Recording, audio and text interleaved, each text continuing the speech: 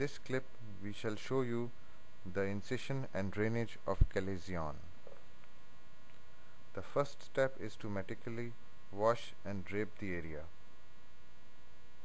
Once this is done, topical anesthesia is established with 0.5% tetracaine.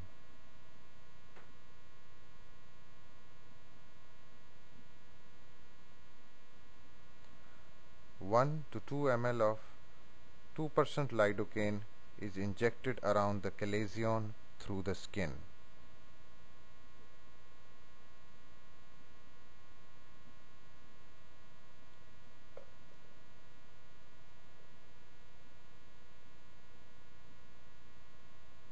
The chalazion clamp is applied now. It is applied in a manner that the solid plate is on the skin side and the fenestrated plate around the cyst.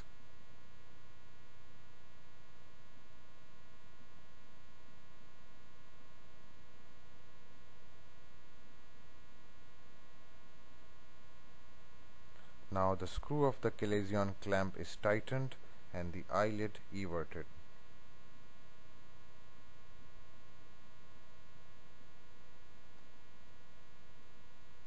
The cyst is now incised at right angles to the lid margin.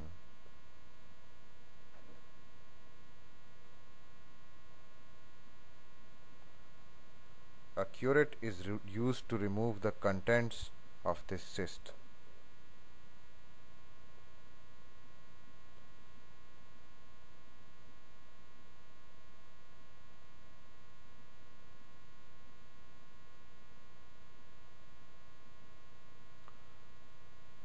Once the contents have been removed, the edge of the wound is grasped and a small triangular flap of tarsus and conjunctiva is removed from both the sides.